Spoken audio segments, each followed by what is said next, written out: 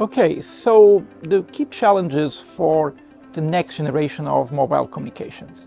And probably I would start that what we need to know or need to understand, and we are witnessing a complete revolution in our times.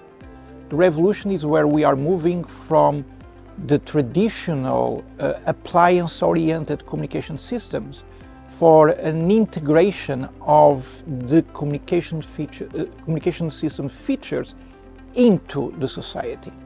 And this is being achieved by an increased softwareization of all our communication infrastructure, and now the separation between what's data, what's communication, what's processing is becoming increasingly blurred.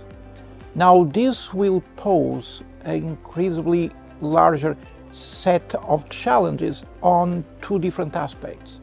One, how do we design reliable systems which are able to be updated, upgradable, and adaptable to the society? And second, how we are able to transfer that capabilities to the society itself. It's not an easy task, and part of this task requires increasingly research in specific technologies, many technologies associated with software, but as well as how you link and you control and develop efficient, energetically sustainable hardware technologies that remain able to be evolvable.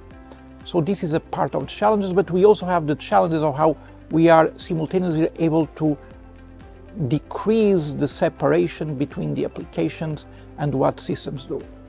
So I would say that under these very big hats, we have a huge amount of challenges that will cover from the silicon, the chipsets, from the technologies for the radio, from the system architectures, from the softwareizations and real-time software capabilities, reliable software, large systems integration and large systems stability, and then of course passing that to the adequate regulations and validation processes that multiple parts of our society will need.